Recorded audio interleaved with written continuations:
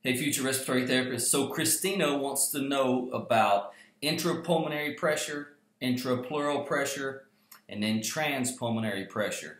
And how does that create a difference and how does that change when you're talking about spontaneous breathing versus positive pressure breathing? So we're going to break that down for you here as quickly and as briefly as I can. The first thing you have to understand is what these words are referring to. Okay? So when you see the word intrapulmonary,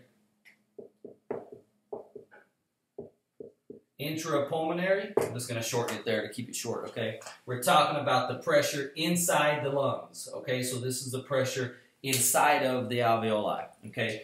It is roughly 760 millimeters of mercury, okay? Now, when you say intrapleural pressure, you're talking about the pressure here, inside of the pleural space, that very small space between the visceral and the parietal pleura that creates the intrapleural pressure. Now, it is typically approximately 756 millimeters of mercury. So slightly less than the intrapulmonary pressure. Now, when you do a difference between these two, you see that the difference is -4. Okay, so that is your transpulmonary. Is 760 minus 756, and you have a difference of 4. Okay? So that's what it refers to. Intrapulmonary is inside the alveoli. Intrapleural is in the pleural space, talking about the pressures. And transpulmonary is the difference when you cross those two barriers. Some people may refer to this also as transmural pressure. Okay? So, now, that's what it is. Now, you have to understand that this and these pressures I'm referencing here are at rest.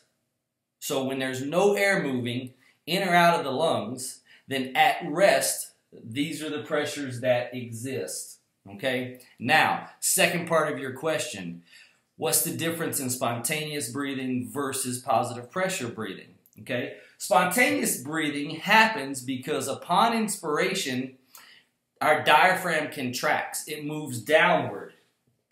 So this moves downward. As this moves down, it causes the intrapleural pressure to become more negative.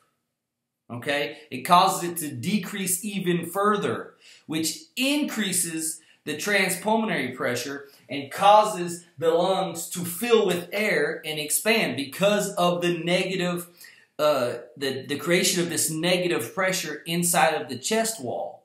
Okay? Not inside the alveoli, but in the intrapleural space due to the diaphragm dropping. This is what allows atmospheric gas to now enter the lungs because of the change in the pressure gradient. The pressure here is now greater than the pressure in the intrapleural space, and it causes a negative pull in. And the lungs expand, they get full, the diaphragm comes back up, pressure restores back to normal, and air goes out. Okay, along with the natural recoil of the lungs. Okay, so that's spontaneous breathing.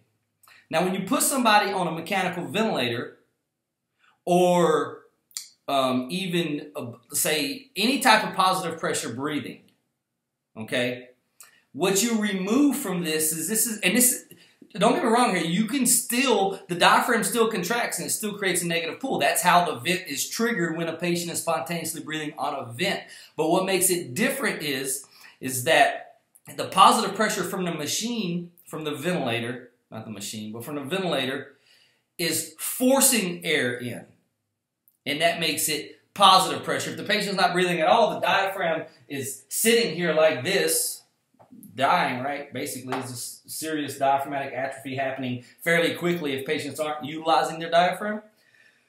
And so it stays put here, but you've got this pressure coming from the ventilator that is pushing air in. So the difference is, instead of drawing air in from a negative force, with positive pressure ventilation, you have the pushing of air into the alveoli.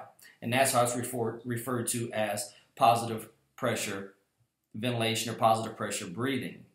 Okay, you do that with a mechanical ventilator. Now, the only way you can use a mechanical assist device to aid somebody with negative pressure breathing is the chest cuirass. Okay, or they used to be called the iron lung. Now they have one like a turtle shell that fits around and creates a seal, and it actually sucks on the chest wall, which creates a negative pull, and air comes in.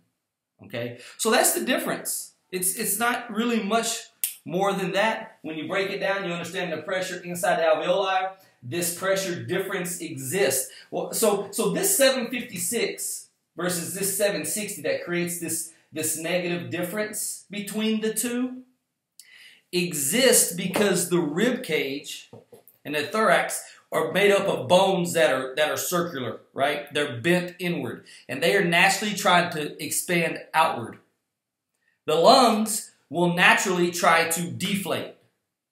So you have the lungs trying to deflate. You have the ribs expanding outward by nature. They won't just collapse inward. They'll move outward. It's like a bow and arrow. You bow it in, you let go, it'll bow back out, right? That's the same way the ribs function. They create this negative pull by this tension that exists moving outward, and that's what creates this slight negative difference between the pleural space and the alveoli. Without that, our lungs don't function normally. If this becomes disrupted, the intrapleural space becomes disrupted or becomes greater than intrapulmonary pressure, then your lungs are going to collapse, whether it's caused by pleural effusion, which is fluid, or by an increase in air.